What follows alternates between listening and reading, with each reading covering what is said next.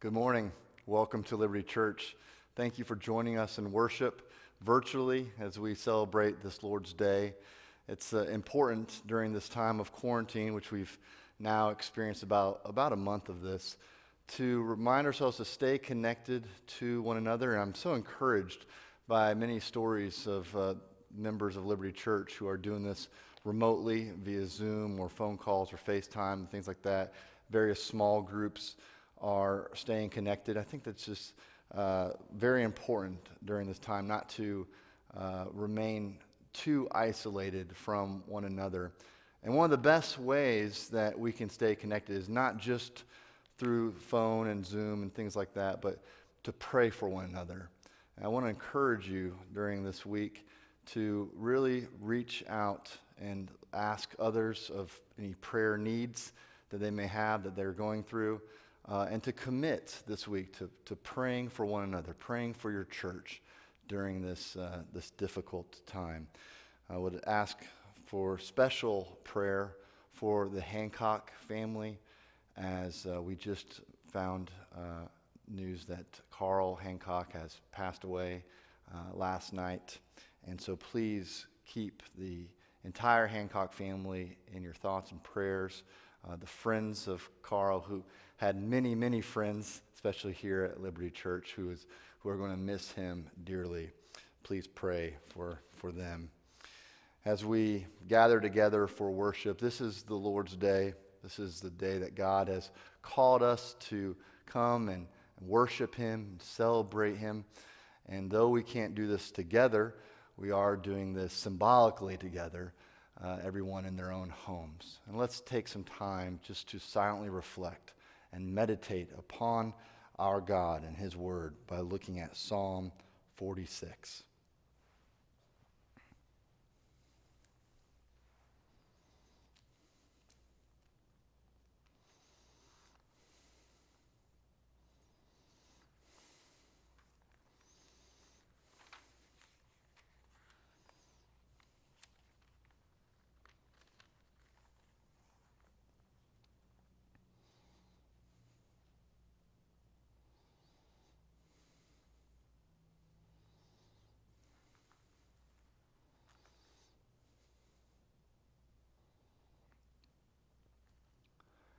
In Psalm 46, the psalmist writes that God is our refuge and our strength, a very present help in trouble. And that's what we're experiencing. We're experiencing times of trouble. But what's the psalmist's response to that trouble? Verse 2, therefore we will not fear though the earth gives away. Why? Because we have a faithful God, a God who loves His children, who knew about the coronavirus and everything that would fall out from this well before it all happened, who cares for us and will provide all the needs that we have. Let us come before this awesome, great, merciful God, worshiping Him.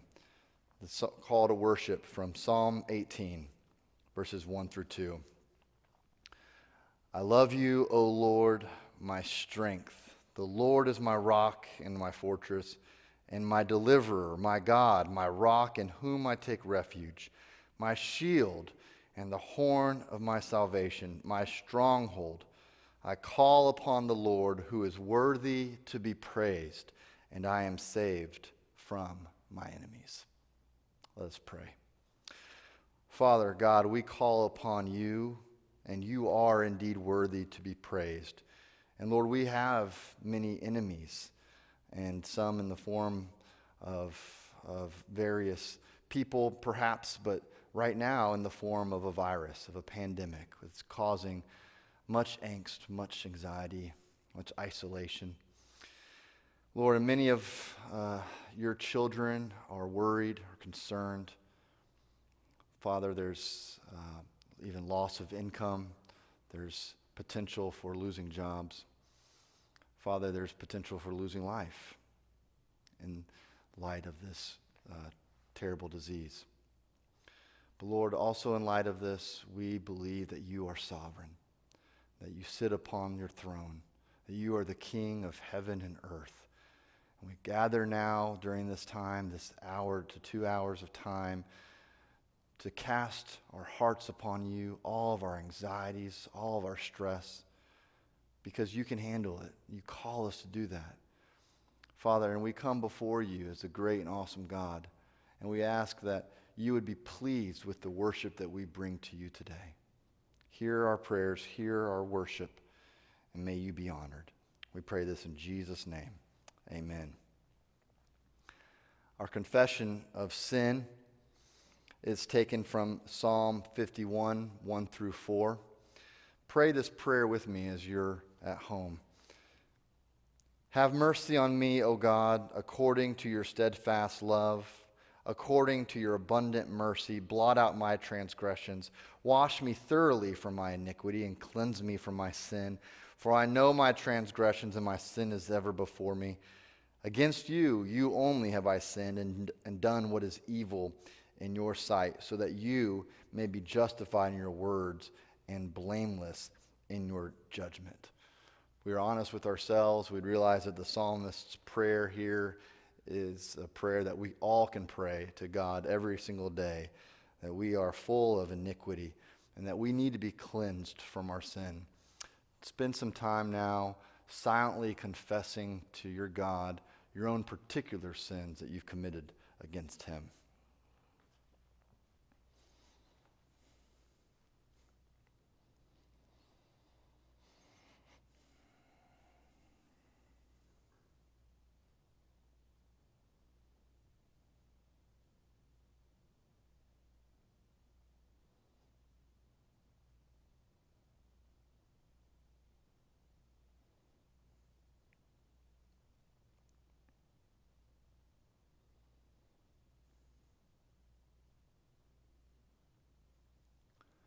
Hear now the words of pardon from 1 Peter.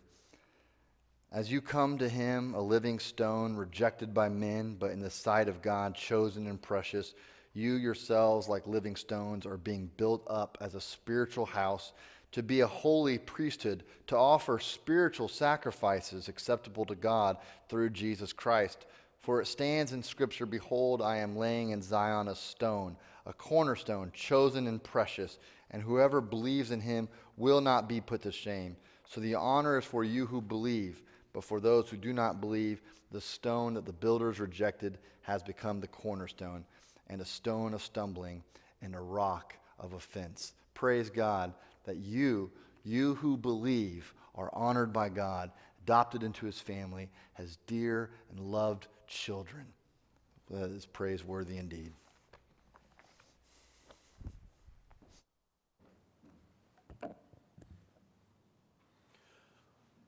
I invite you to take your copy of God's Word and turn to the Gospel of Luke, the 19th chapter. We'll be starting in verse 45, reading through chapter 20, verse 18. As is our custom, I invite you all to stand with me to honor the reading of God's Word. We can do this corporately, even though we're separated. This is the word of the Lord. And he entered the temple and began to drive out those who sold, saying to them, "It is written, my house shall be a house of prayer, but you have made it a den of robbers." And he was teaching daily in the temple. The chief priests and the scribes and the principal men of the people were seeking to destroy him. But they did not find anything they could do, for all the people were hanging on his words. One day, as Jesus was teaching the people in the temple and preaching the gospel, the chief priests and the scribes with the elders came up and said to him, "Tell us by what authority you do these things, or who is it that gave you this authority?" And he answered them, "I will ask you a question. Now tell me, was the baptism of John from heaven or from man?" And they discussed it with one another, saying, "If we say from heaven, he will say we did not believe him. But if we say from man, all the people will stone us to death, for they are convinced that John was the prophet." So they answered that they did not know where it came from. And Jesus said to them, "Neither will I tell you by what authority I do these things." And he began to tell the people this parable. A man planted a vineyard and let it out to tenants and went into another country for a long while. When the time came, he sent a servant to the tenants so that they would give him some of the fruit of the vineyard. But the tenants beat him and sent him away empty-handed. And he sent another servant, but they also beat and mistreated him shamefully and sent him away empty-handed. And he sent a third. This one they wounded and cast out. Then the owner of the vineyard said, 'What shall I do? I will send my beloved son. Perhaps they will respect him.' But when the tenants saw him, they said to themselves, 'This is the heir. Let us kill him, so that the inheritance may be ours.' And they threw him out of the vineyard and killed him. What then will the owner of the vineyard do to them? He will come and destroy those tenants and give the vineyard to others." When they heard this, they said, "Surely not." But he looked directly at them and said, "What then is this that is written? The stone that the builders rejected has become the cornerstone.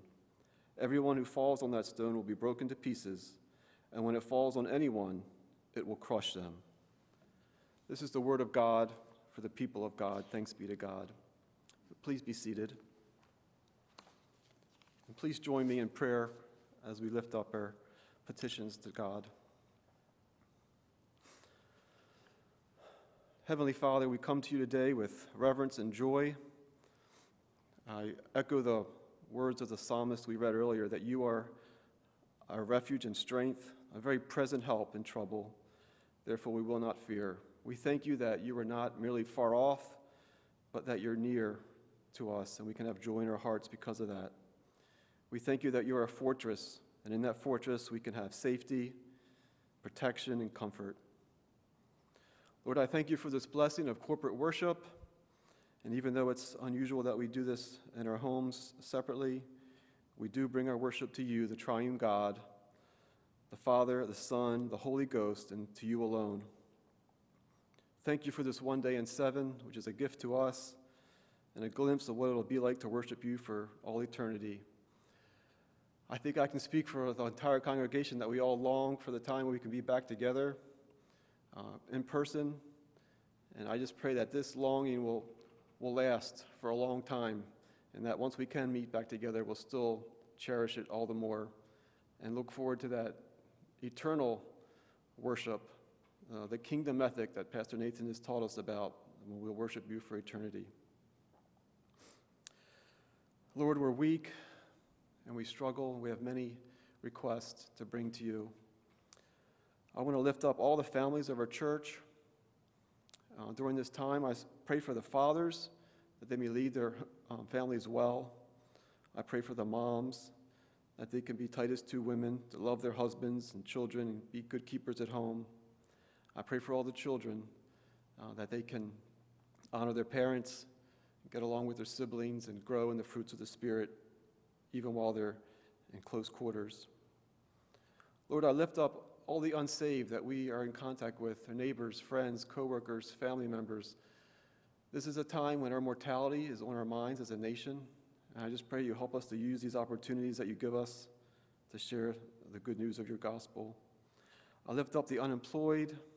I lift up the elderly in our congregation. I especially lift up our friends and members at Carroll Lutheran Village, that you protect them. Lord, I lift up our widows and widowers and others that might be living alone. I just pray you comfort them, make sure they have contact with others and do not feel isolated. Lord, as Pastor Nathan mentioned, I just ask that our church at this time might actually become more unified, even though we're separated physically. I pray that relationships can be strengthened, new relationships can be made, and the body of Christ can come together and encourage each other. I know even this week, Beth and I received encouraging notes in the mail, phone calls, the video chats and things. I just pray that this can continue and that we can do this for each other during this time. Lord, I lift up our leaders, federal, state, local, church. It's a tough time, tough decisions. I pray you'll give them wisdom. Lord, I also lift up our country and nation. I pray that our civil liberties and religious liberties will not be lost. I pray that they won't be diminished. I pray you help us to know how to react if this continues too long. But I thank you for the liberties we have, and I just pray that we can keep them. Lord, I lift up, I guess I'd call it a pastoral concern. This is a time when there's potentially idle time that we have. There's a temptation to watch things that may not be edifying. Lord, I just pray that you'll give all the families and church members discernment and wisdom as they decide what to watch on TV, on the internet. There's lots of bad things on Netflix and Amazon. Just help us to be discerning. Help us to remember the words in Philippians, to put our minds on things that are true and honest and pure and have virtue. Lord, I also pray for the members of our church. As I read in the media, one industry that's thriving right now, sadly, is pornography. And I just pray you'll protect our church, our members, from the scourge of this sin. If we have members involved in this, I pray you'll convict them, help them to repent, and get help and encouragement from others, be held accountable. Lord, just please guide our thoughts and our minds that we may use this time to focus on things that are good and pure. Lord, I do lift up specifically some prayers in our congregation. Again, I pray for the Hancock family. I pray for all the friends, the dear friends of Mr. Hancock. He was a beloved member of this congregation, viewed as a father figure to many. I know as a young man, I had the privilege of working with him over at the the school, when it was being built, or when the modular units were being assembled. I think I was just in high school during this summer. And to this day, I still have some carpentry skills and construction skills that he taught me. So we thank you for his impact in our lives. Lord, I lift up Jan Duty as she goes through chemo. We know this is tough. We pray that you give her strength. Lord, we lift up our school. We lift up the parents, the teachers, the students, and staff as they adjust. And give them grace and patience. Help the students to learn during these difficult times. And lastly, we lift up our missionaries throughout the world. Pray you'll comfort them and give them strength. I also lift up Mr. Chaz Tracy, who awaits surgery. We just pray that the things will fall into place, that he can get the needed tests that he needs before the surgery, so the surgery can happen on time. Lord, to lift up the body of Christ here, let us focus on living out the two great commandments, to love God and love each other. And I pray that we can do that diligently. And as Pastor Nathan mentioned, I echo that prayer that we be people of prayer. May we maybe even develop new discipline of praying for each other during this time when we have additional time. Help us to do that this week. Help us to cast our cares upon you when we get worried. Remind us to be on our knees and looking up to you. Help you build our faith through this, that we know that you're our only hope and that you truly are our refuge and strength. And Lord, I close this prayer with the last two verses of Psalm 46. Help us to live like this, where you teach us to be still and know that I am God. I will be exalted among the nations. I will be exalted in the earth. The Lord of hosts is with us, and the God of Jacob is our fortress. Lord, thank you that you're with us. I pray that you'll give us your peace, and I pray you help us to live in this confidence and assurance this week as we go about whatever you have planned for us. In Christ's name I pray, amen.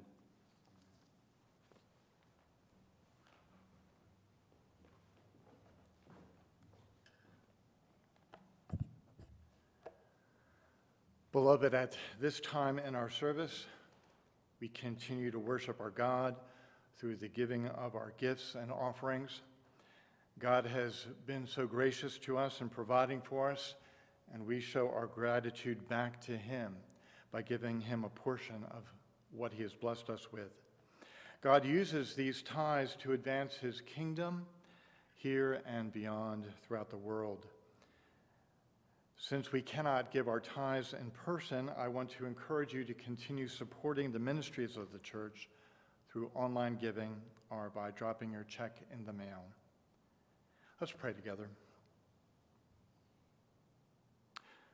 Oh, Heavenly Father, we thank you for your goodness and grace shown to us through your beloved Son, Jesus Christ, and providing him for us who has taken away our sins and given us new life.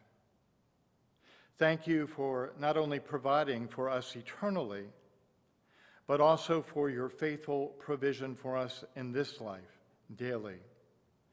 So, Lord, we give back to you a portion of what you have given us, seeking your blessing upon these gifts for the sake of your kingdom. And Father, we also praise you for the gift of your word, which tells us how we can have eternal life with you through the Word incarnate, the Lord Jesus Christ. Oh, Father, we pray that you would now fill us with your Spirit, that our hearts would be attuned to your mighty word, and that you would do a mighty work in our hearts through it. We ask all of these things in the precious name of our Savior, the Lord Jesus Christ. Amen.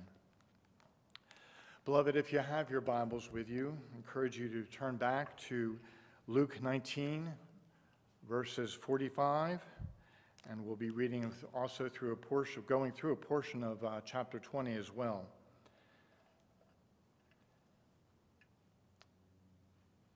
And as we look through the word today, we also think about how the word intersects with our lives. And long after this COVID crisis has passed, I would imagine that political science majors and historians will be studying this period in our nation's history for decades to come, because it raises the issue of authority. How much power does the government have to limit the freedoms of its citizens in the pursuit of the common good? In other words, how does the governing authority of the state intersect or conflict with the freedoms guaranteed to us by the Constitution? Who has the ultimate authority? The state or the people? And the reason I mention this is because the issue of authority runs throughout today's passage. Who has the ultimate authority? Why, it's a question that the religious leaders asked Jesus in verse 2, when they said, "Who gave you the authority to do these things?" And they were referring to two things. The first was Jesus' clearing out of the temple of the money changers and the merchants the day after Palm Sunday, which Luke records in chapter 19, verses 45 and 46. And after he drove them out, he took control over the priest's domain, the temple. And Jesus had to clean out the temple because the priests, in their authority, had made a complete mess of it. What should have been a place of prayer had become instead a place of corruption, which the priests had condoned and encouraged. They allowed the temple to be a marketplace where God's people were being ripped off. Now, how did this come about? Well, Jews from all over the Roman provinces would come to offer sacrifices at the temple as prescribed by the law. And they couldn't travel with the animals that were needed for the sacrifices, so they had to purchase them there at the temple out of necessity, where unscrupulous sellers would take advantage of their situation and charge exorbitant prices for the animals that the priests had given their stamp of approval as unblemished. And the reason why the religious leaders condoned the fleecing of the flock was because they were receiving a kickback from the sellers, who would give them a portion of the profits to the priests, making them very wealthy. The chief priests, well, they were running a lucrative operation that makes the mafia look like a Boy Scout troop. And it was the same with the money changers. By law, every Jewish male was required to pay an annual temple tax of a half shekel. And people coming from all over the world had to exchange their currency into the temple currency in order to pay the tax.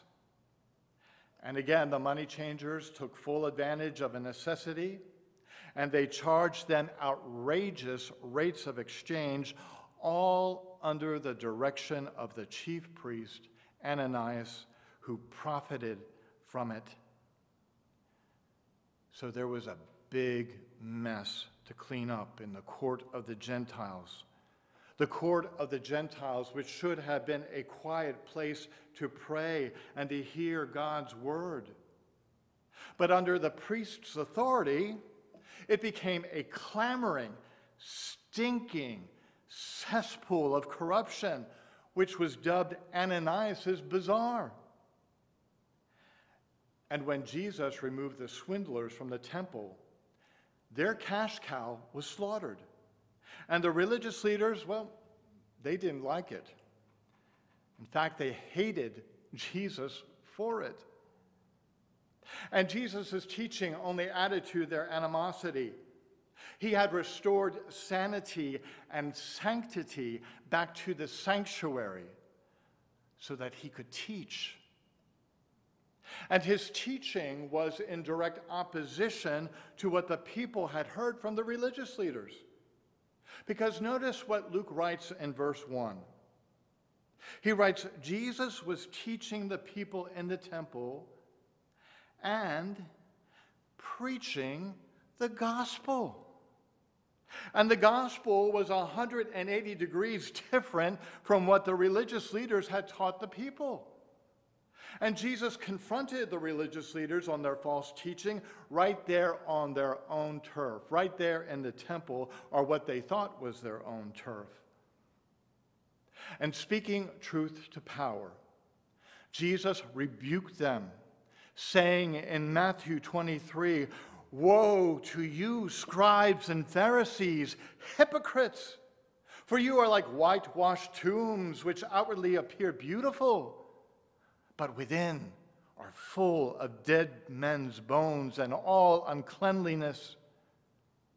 So you also outwardly appear righteous to others, but within you are full of hypocrisy and lawlessness."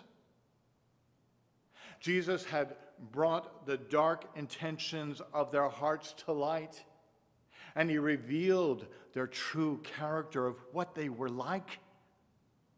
And he also attacked their false teaching, which had crippled the people spiritually and kept them from knowing God and his grace. He said in Matthew 23, "The Pharisees, you preach, but you do not practice what you preach."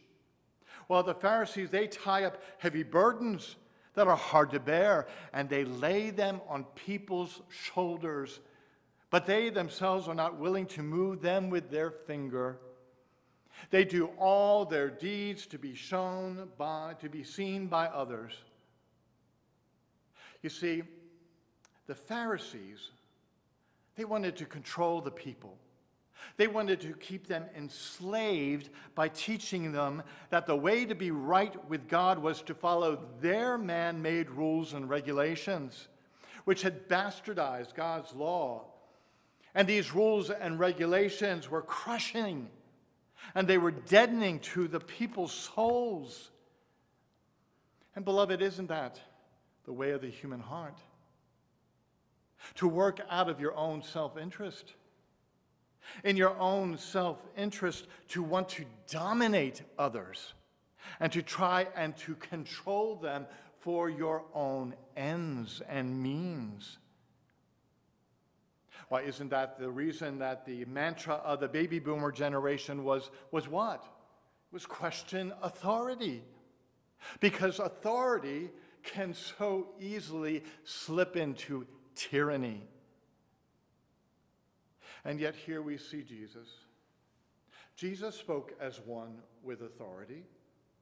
He didn't follow the man-made traditions of other teachers, but he spoke God's word as it was meant to be taught, because he is the word incarnate and truth in the flesh. And he preached this gospel to a downtrodden, oppressed people who were suffocating under the religious legalism of the Pharisees. Jesus taught That you can have a relationship with the Lord, and you have that relationship with the Lord by faith alone, in which he bestows his grace upon you. And unlike the Pharisees, Jesus' teaching didn't lead to tyranny. No, this good news leads to freedom, not bondage. He said in Matthew 11, "Come to me, all you who are weary and heavy laden under the weight of striving to be right with God by your legalistic rules, and I will give you rest. Take my yoke upon you and learn from me, for I am gentle and lowly in heart, and you will find rest for your souls. For my yoke is easy, and my burden is light."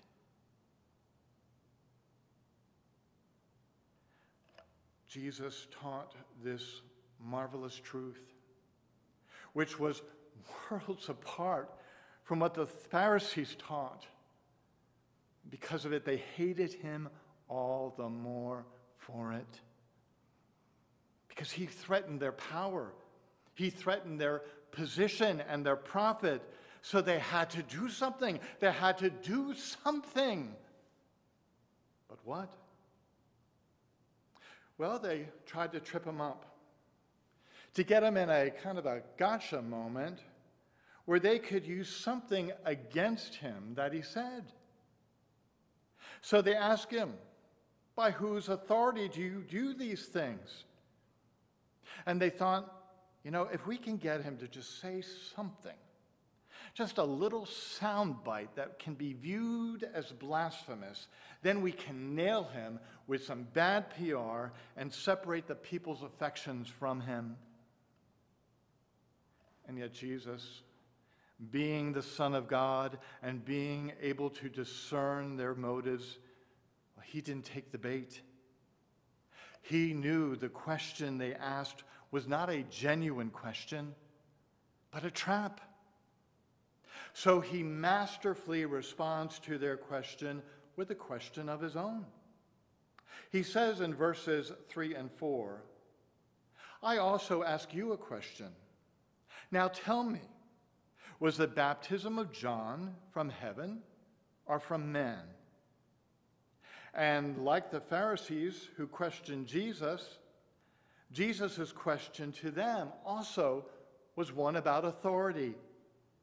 Who was John's authority? Was he commissioned by God, or was he preaching under his own authority? And with that one question, with just that one question, the religious leaders found themselves between a rock and a hard place. For if they acknowledged that the truth that John the Baptist was teaching, they would have to acknowledge that he was a prophet sent by God to preach repentance. And if they did that, then the people would say to them, "Well, you all have some explaining to do. Why don't you Pharisees follow him too if you acknowledge that he was from God? What kind of religious leaders are you?" And what's also significant, if they acknowledged that John the Baptist was sent by God, then they would also have to acknowledge that Jesus too was sent by God, because John affirmed that Jesus was indeed the Messiah when he said in John 1, "Behold, the Lamb of God who takes away the sins of the world. For I have seen and I have borne witness that he is the Son of God." Well, they could admit that Jesus was the Messiah. They would be answering their own question with disastrous results for them. But they also couldn't say, "Well, John came with his own authority. He didn't speak for God." Because if they did that, well, they would have started a riot. because John was immensely popular with the people. So what did they do? They simply said, well, we don't know. And they claimed ignorance, which is ironic considering that this group of men prided themselves on knowing all things spiritual. And Jesus responds by saying in verse 8, "Neither will I tell you by what authority I do these things." Checkmate. With just one question, Jesus trips them up and thwarts their plan. They get trapped in their very own trap. And this reminds us of Psalm 2, which Pastor Nathan preached on last week, where the psalmist writes, "Why do the nations rage and the peoples plot in vain? The kings of the earth set themselves and the rulers take counsel together against the Lord and against his anointed one, saying, 'Let us burst their bonds apart and cast away their cords from us.' The nations rise up against God in a rebellion to try and cast off the Lord's righteous reign over them. But here Psalm 2 says it's a fool's errand, because the mighty king over the universe thwarts their every attempt at wresting God's authority over them. And isn't this incident just like a small microcosm of Psalm 2? Only in this instance, it's not the leaders of other nations, no. It's the leaders of God's own people who are trying to thwart the Lord's anointed and to reject his authority. But like Psalm 2 says, it's a fool's errand. It's a fool's errand to try and stop the plans and the purposes of God. And the following verses display that truth, where we see Jesus, who is in absolute, complete control of his mission and his ministry. And he does that by he shows that by telling a parable in verses 9 through 16. And this parable makes it very clear that Jesus knows exactly what these leaders are about. He knows what's in their heart and what they plan to do. Although Jesus directs this parable to the crowd, the priests, well, they get the message. They know it's about them. While Jesus' other parables may have been obscure, requiring interpretation, this parable of the wicked workers was very easy for the people to discern, since it was steeped in Old Testament symbolism. For example, when Jesus talks about a man planting a vineyard, they would know that he was referring to Israel, since the Old Testament repeatedly represents Israel as a vineyard that the Lord had planted. Israel as a vineyard was very much a part of their national consciousness, the same way that we would associate a bald eagle with America by looking at a bald eagle. And the owner who planted the vineyard in the parable, of course, represents the Heavenly Father, who granted to the Israelites the land to tend, and the workers, of course, symbolize the spiritual leaders of the nation. And knowing their national history, Jesus' listeners would also recognize that the servants who the owner sends represents the past prophets the Lord sent to warn the people of their apostasy and their rebellion against the Lord's authority. And in the parable, each servant is treated worse than the previous one.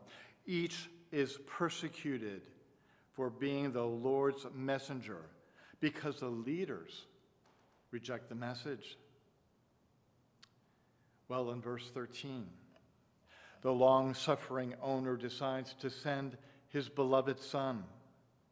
Maybe then the wicked workers will receive him. Maybe then the wicked workers will respect him and listen to him and bow to his authority.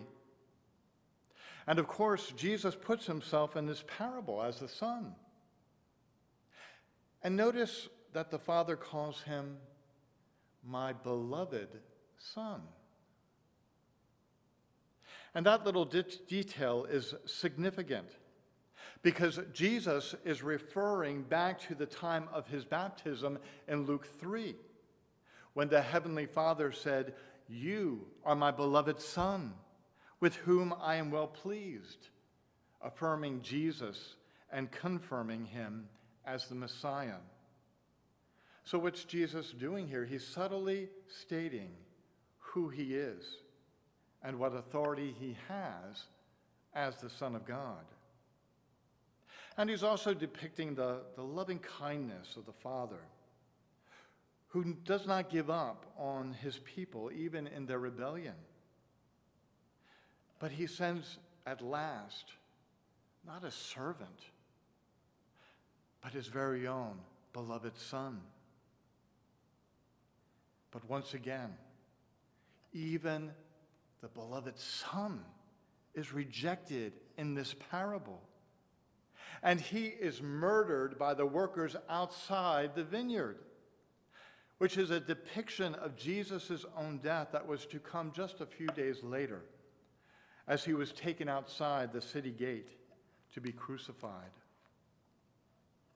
And as we said before, Jesus knew exactly what these religious leaders were all about, that they had murder in their hearts. And Jesus knew exactly how his life would end. But in doing so, they would only be fulfilling the plan of God. Their evil would be used to accomplish the sovereign good purposes of the Lord in sending his Son to be the perfect sacrifice for our sins. For not even the evil rebellion of the nations can thwart the loving purposes of God, that he will have the ultimate victory. Just as Psalm 2 predicted, which says, "As for me, I have set my king on Zion, my holy hill. I will tell of the decree. The Lord said to me, 'You are my son. Today I have begotten you. Ask of me, and I will make the nations your heritage and the ends of the earth your possession.'" Well, what does Jesus do? He ends this parable by asking another question. In verse 16, he says, "What will the owner do to the wicked tenants?" And then he goes to answer his own question by giving another prediction, that the Lord will come and destroy those tenants and give the vineyard to others. So he ends this parable with a severe warning. You leaders and this nation will face judgment for rejecting me and my authority as king. And instead, others will share in my kingdom. I will give my vineyard to them.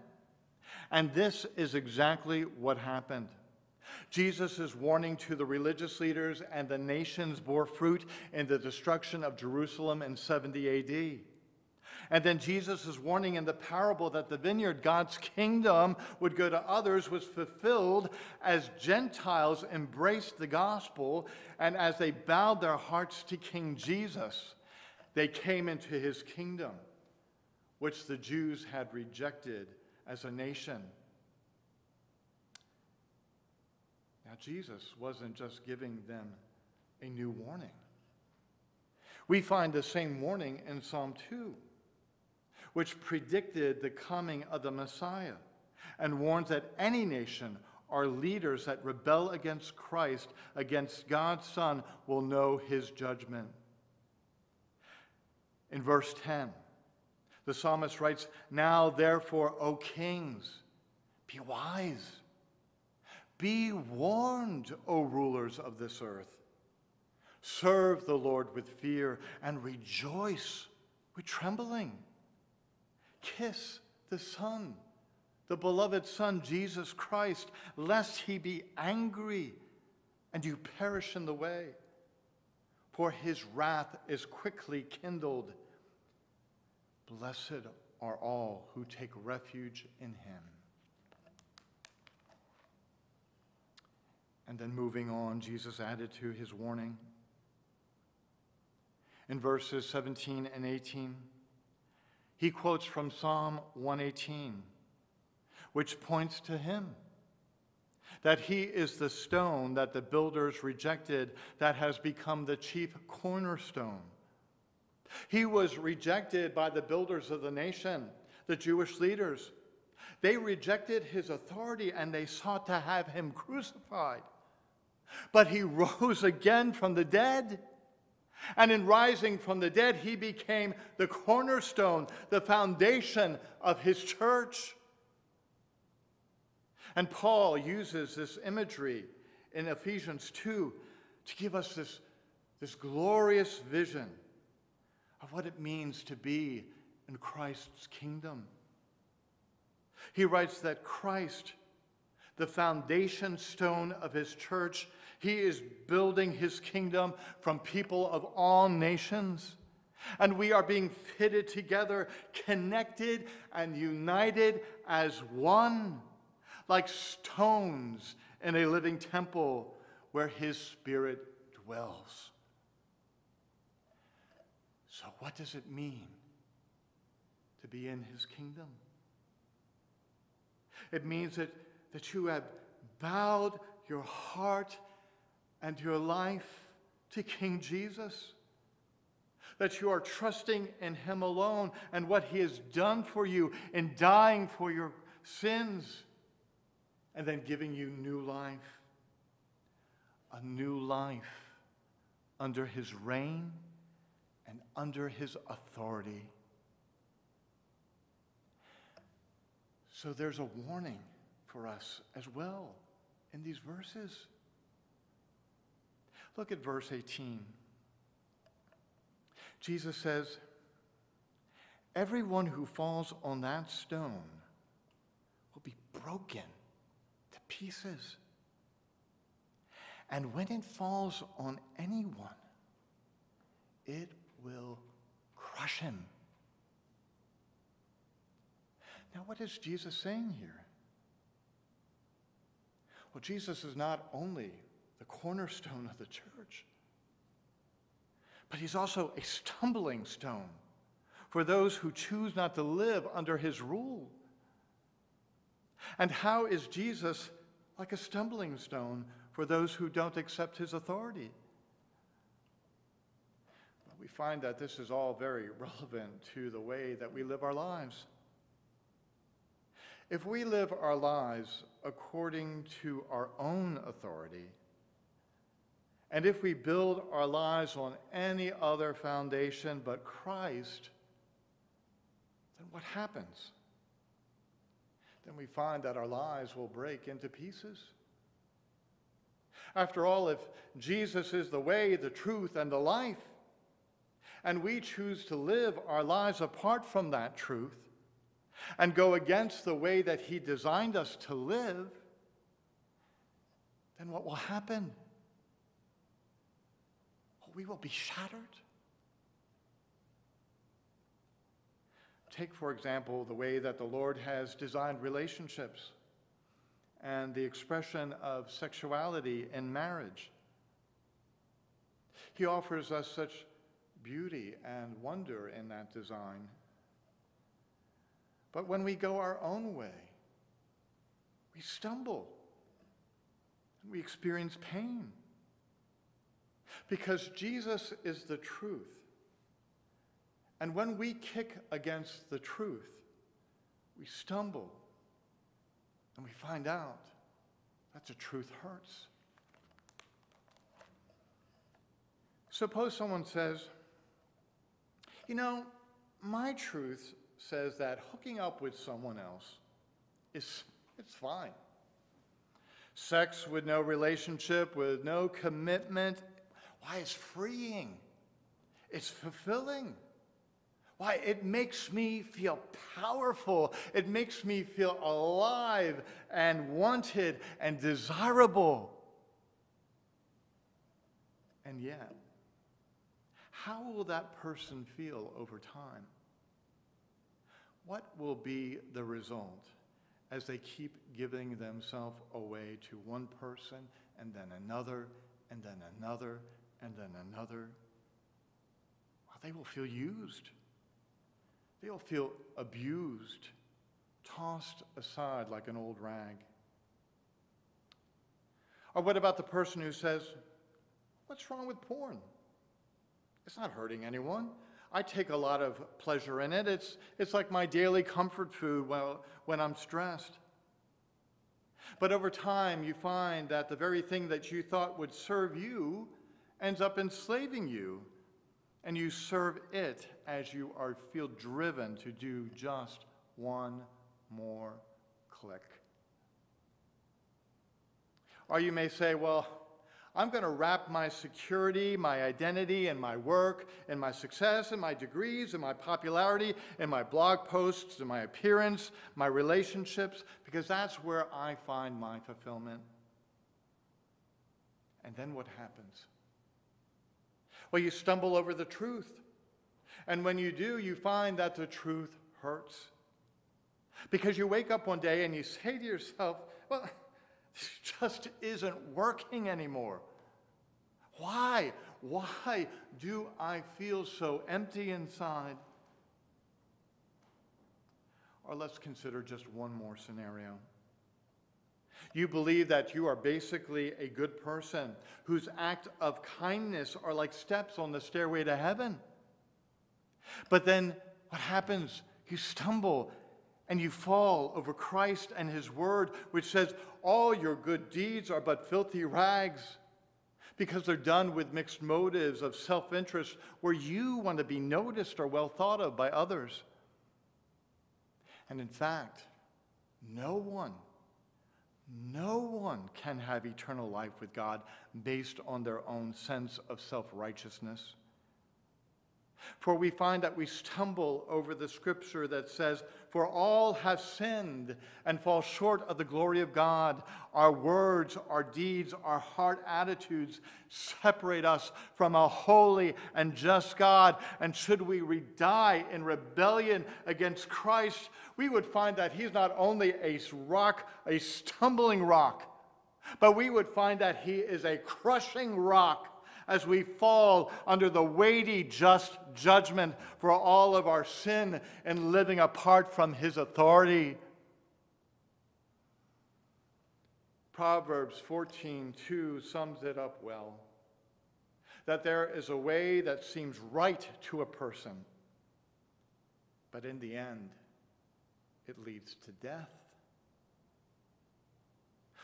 What a horrible, horrible thing would it be for you to live life apart from Christ and not know life to its fullest in rejecting his authority, and then to die apart from Christ and be crushed by his just judgment? And it's especially painful when we realize all along that the very things that we strive for are found in following Christ, in being under his authority. It's ironic, isn't it, that in order to find freedom, we need to come under authority. It seems counterintuitive, doesn't it? But when you come under Christ's authority, you find all the things that you were looking for in having a relationship with him. You find joy, peace, purpose, identity, and fulfillment. So you decide, whose life is it anyway?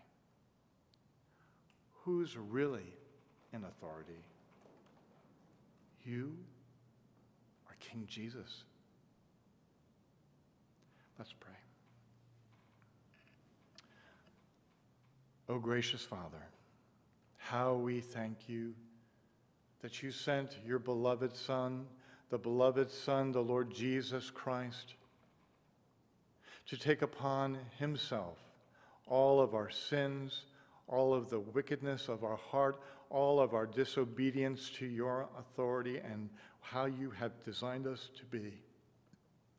So we thank you, Lord, that you have washed away all of our sins. And in doing so, Lord, that you are knitting us together to be like living stones in a temple where your Holy Spirit dwells. Oh, Lord, this is such a glorious vision that we can barely put our minds around it. So all we can do is thank you for it and seek to live under your wonderful authority where there is life, where there is freedom, where there is joy, peace, and fulfillment. Oh Lord, we pray for those who do not know you. We ask that if there be any listening today, Lord, that you would be at work in their hearts, that they would come to know you, that they would come to put themselves under your kind and loving yoke.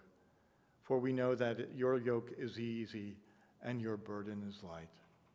Oh Father, we pray that you would be at work in each of our hearts.